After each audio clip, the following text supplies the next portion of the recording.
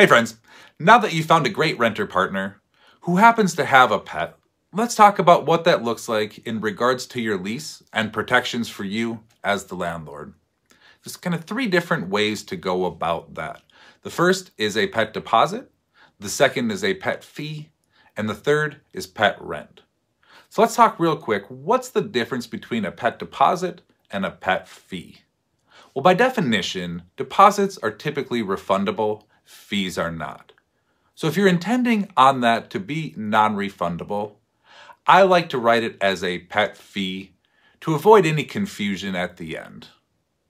The other is a pet rent, and that is a fee that the tenant pays every single month in addition to their rent for the privilege of having their pet in your property. So let's talk about typical fees, how much that is. For that pet deposit / fee, standard, what I typically see is about $250 for that. That can be per pet or it can be for the whole lot of them. I will say if you are charging per pet and they have multiple pets, it may price them out a little bit, but you also want to protect yourself against multiple pets. So you want to find a happy medium there that works for you and you're comfortable as well as works for the renter. But again, those fees are negotiable and it's up to you.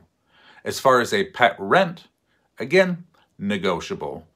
Typically what I see is around $25 per month. Now, if it's a bigger animal and you have concerns, you may want to bump that up. But again, you want to be concerned, careful about pricing out great renters. The other thing that I will say is people ask me, can I charge a pet deposit / fee and pet rent? Again, that's up to you, but it's not uncommon, and I see that fairly often where they will charge a pet deposit / fee in addition to the rent. The last thing I'll say about protecting yourself with pets, and I always recommend that you require your renters to get renter's insurance. And I think it's especially important when they have a pet. There's things that can go wrong. Worst case, the dog bites the neighbor. You want the renter's insurance to kick in there and take care of that. And you don't want that going against your homeowners or landlord policy there. So I recommend, again, that especially with pets, you require renter's insurance. But I'd love to hear what others are doing, what you're doing, what you're pricing at. Leave a comment down below. I'd love to talk to you. Until then, rent easy and we'll talk soon.